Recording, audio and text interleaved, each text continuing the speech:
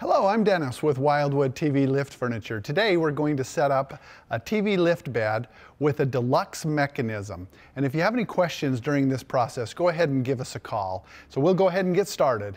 First thing I've done is I've got it all in the room, and I'm going to find a hardware box, or a mechanism box that contains the hardware. As you open that up, you'll find a smaller white box, and within that white box there's an envelope that has hardware that we've included. That's the first thing I'm going to want to find. So we're going to go ahead and get started with putting the rails together on this bed. I'm going to go ahead and install the rails. So I'm going to get this first rail, and you'll notice it has a kind of a bracket with some posts on this end, and then the headboard and footboard will have these slotted, these oblong holes. I'm just going to go ahead and slip that into those holes.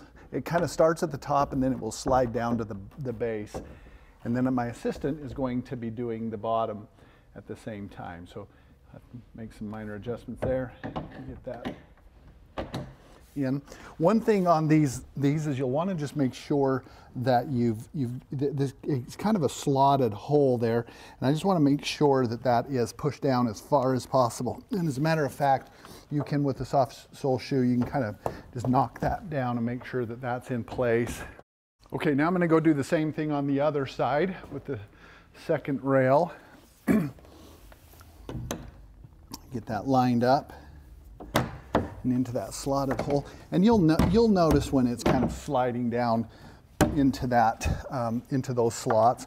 I'm just going to go ahead and push that down and just make sure that sometimes it even helps to kind of rock the headboard or footboard back and forth just to make sure that it's kind of sliding down. Okay, now from that hardware packet that I had mentioned earlier, I've found 4 3/4 inch pan head screws, so that they're just a Phillips screw. It's kind of a rounded head, 3/4 of an inch long, and there's 4 of them. And what I'm going to do is I'm going to secure this rail to this plate by running a screw that actually goes through both the plate that's connected to the headboard and also the one that's connected to the rail. And there's a hole in the center, and then those 2 holes should line up. If those 2 holes are not lining up, you're going to have to work to get this down a little bit, this rail a little deeper into these holes. And again, sometimes moving the headboard back and forth, kind of stomping down with soft-soled shoes. I'm just going to go ahead and anchor that in place. There's one down here on the footboard. And this will just really hold it in place. And then I'm going to go do the same thing on the other rail. The next step will be to install the hardwood slats. Now this is a king size bed, and so each slat is going to have 2 holes that will accept these legs. If you've bought a queen, it will have 1 hole per slat. Full will have 1 hole per slat, and a twin won't need any at all. One side has kind of a barrel nut. The other side does not. We're going to come from the side that does not have the barrel nut and just thread those legs in until they're tight. And I'll do this on all of the slats, so that I'll have, again, there's 4 slats. I'll have 2 legs on each. Okay, now I'm going to just position these slats. There's 4 of them, and there's a recess that's been cut out of the side rail that will allow this slat to sit right down in there. Okay, now from that same hardware pack that we've been using, I'm going to find 8 of these 1¼ inch wood screws to attach these slats to the rails. I'm just going to screw that down. I'll do the same thing on the other side, and then just repeat this process 3 more times down this rail system. Okay, with my slats all installed, now from that same hardware pack, I'm going to find a 4mm Allen wrench that came with your packet. I'm going to go ahead and just lift open the TV lift lid here. And inside here, you're going to find a panel. And that panel is going to have a couple of furniture connector screws that are just connecting that panel to the outside of this footboard. And then we're going to connect the mechanism to that. So I'm just going to remove that with that Allen wrench. Obviously, I'm going to hold on to these furniture connector screws that I've just pulled out, and then I'm just going to lift, kind of wiggle and lift this panel out, and that will allow us to connect the mechanism to this.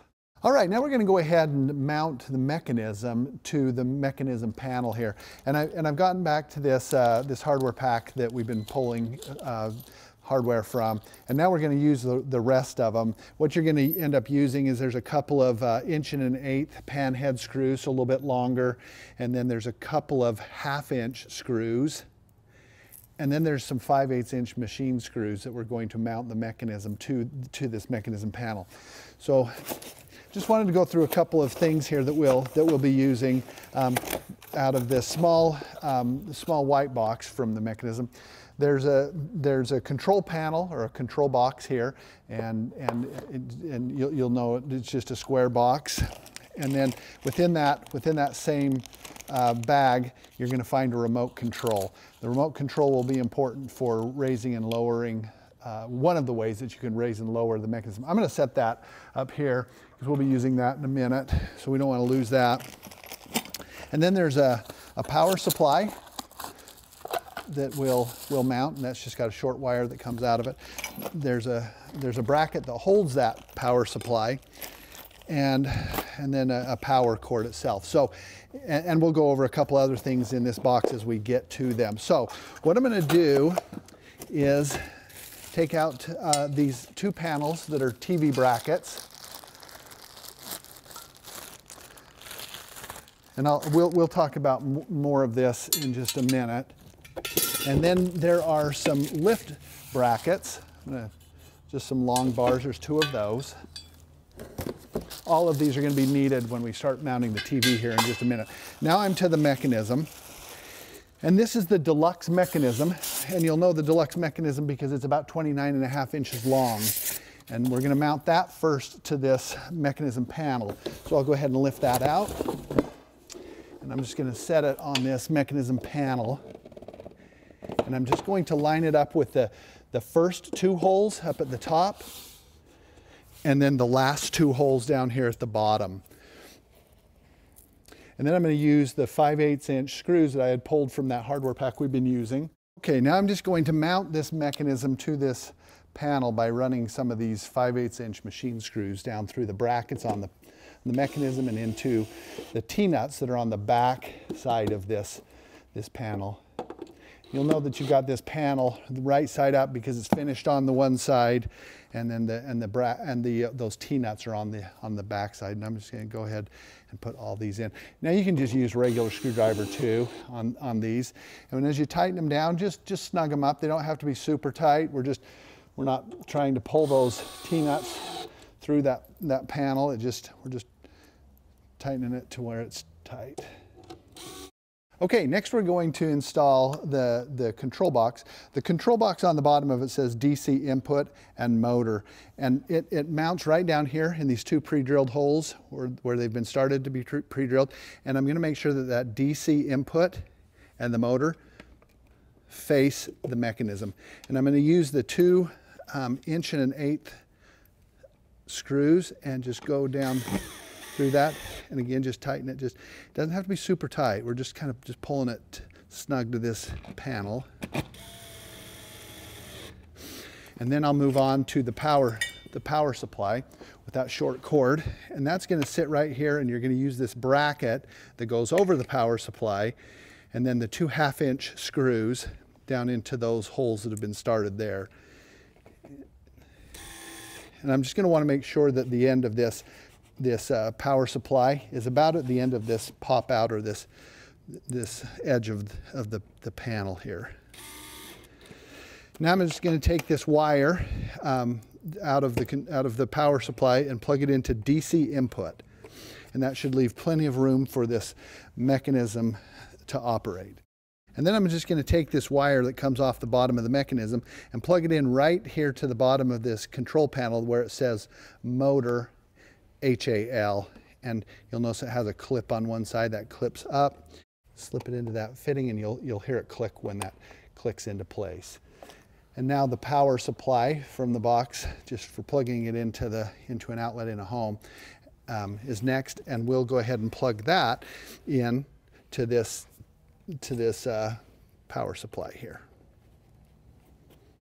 Okay, now I'm going to insert the mechanism panel with all the mechanism components into the footboard. So I'm just going to go ahead and lift this. Now these can be kind of heavy, so you can use an assistant if you want. Kind of, I want to do it from this side so you can kind of see what we're doing. We're just going to slip that down in. You'll see at the bottom of this footboard, there's a couple of cutouts that where the tabs from this control or this mechanism panel will fit right down in, and that'll line it up.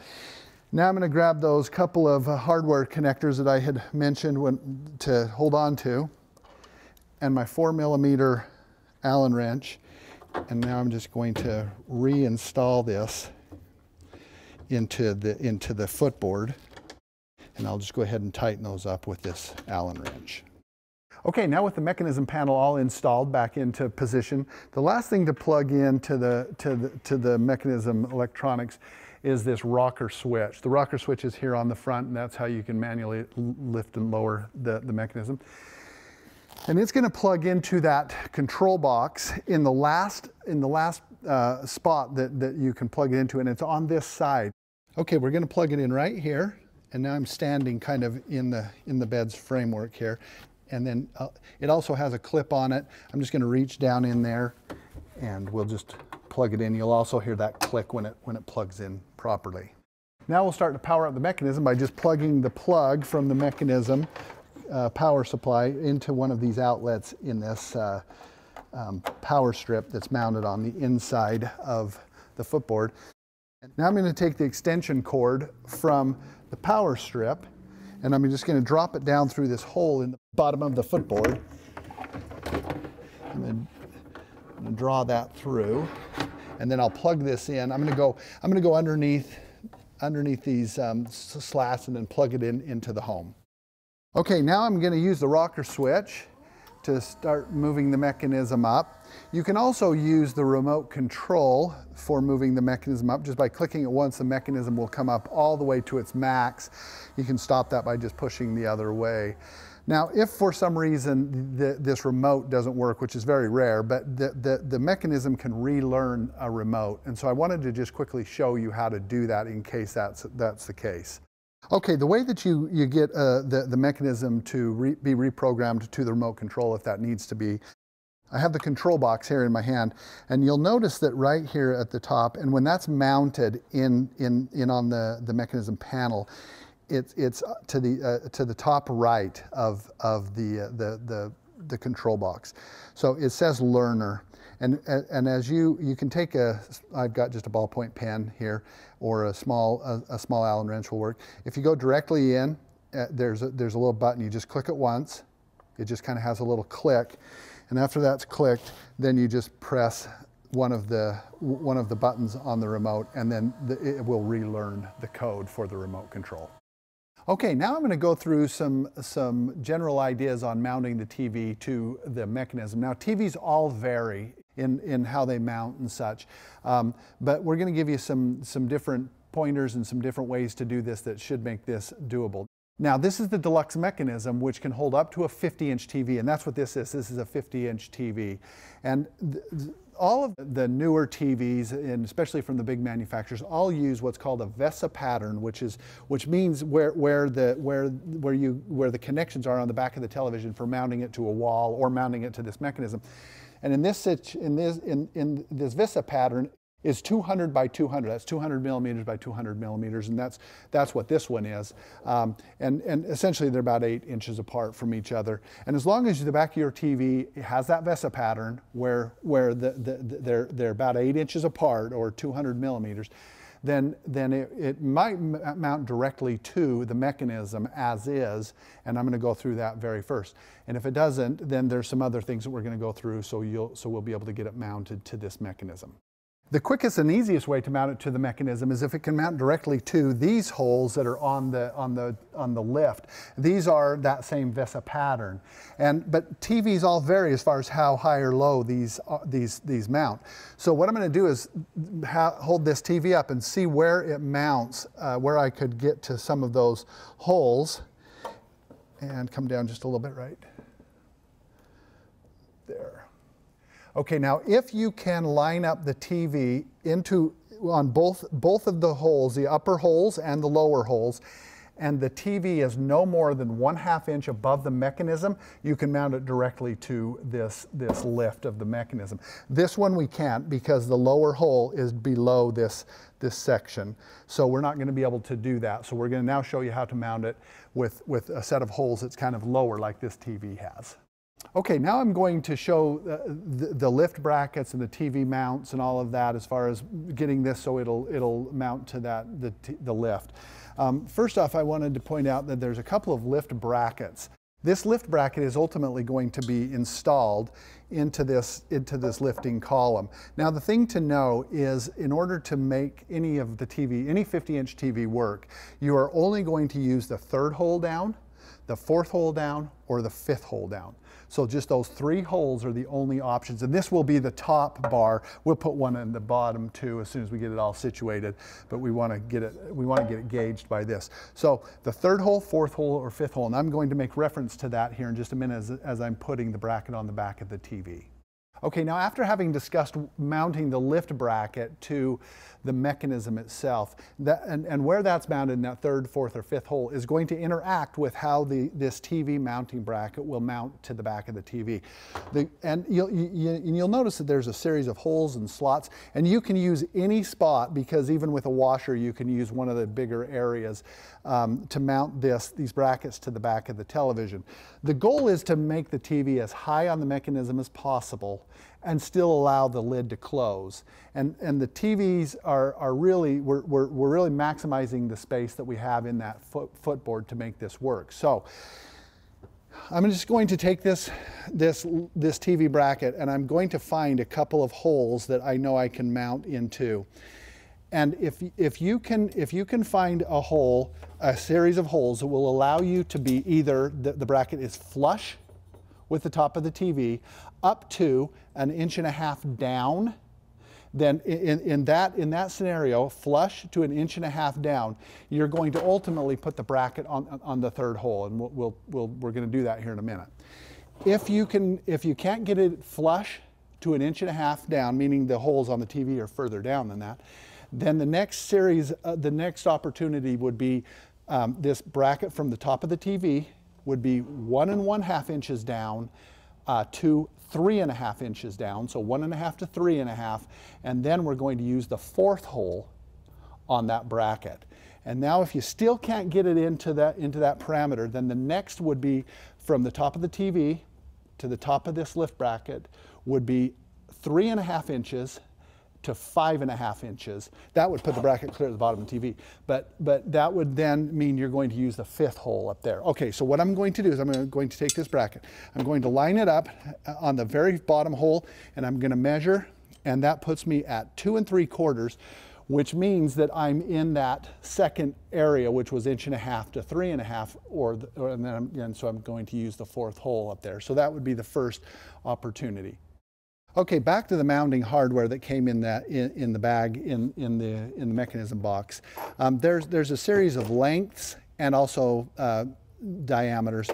This particular TV is going to take the smaller diameter, and I want this mounting bracket to be mounted as close to the surface of the back on this TV as possible. And so what I've found is in this particular situation, the smaller machine screw works just great. So I'm just going to go ahead and thread that down. It's going to tighten down. They also give you some spacers and some washers, and we're going to use a washer here in a minute. If you need to use a spacer, it would be better to use that spacer more as a washer than as a spacer on the front of this bracket. We don't want the TV to be too far from the front of this mounting bracket, or else it'll be too close to the face of to the inside front of the footboard. All right, so now my second hole up here that I'm going to put in, it's one of these slotted holes, and it's actually one of the larger areas of those slotted holes. So I'm going to just use a washer, and I'll just go ahead and mount that in.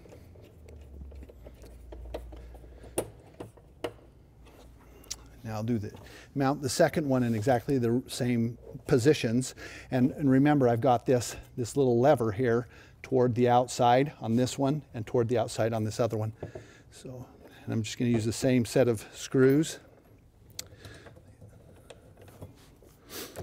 I don't need a washer really on this bottom one. The hole is just slightly larger than this machine screw. But on that top one, I'm going to use one of these washers because it's in one of those larger slots. If it's in one of those larger slots too, I just want to make sure this is pretty even, parallel to each other. All right, so I'm going to just tighten these down. And now those TV brackets are mounted to the back of this 50-inch TV. Okay, I've grabbed this lift bracket that I'm going to mount into the appropriate hole based on that measurement that we had talked about.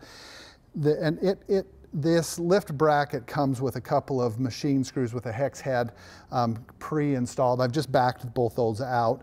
And so now I'm just going to go ahead and put this one into the hole that's going to be appropriate for the measurement on that TV mounting bracket to the top of the TV.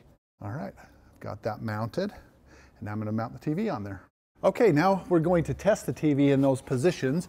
I've got a helper here. I'm just going to kind of hold that over there, and he's just going to latch that. The top of this bar, the flat part of this bar, is going to just slip right down into that groove. It's just going to hang on that. Now there will be two of them in the end, but right now we're just testing. So we'll just want to make sure that the TV goes down and that all the way, and that the lid closes.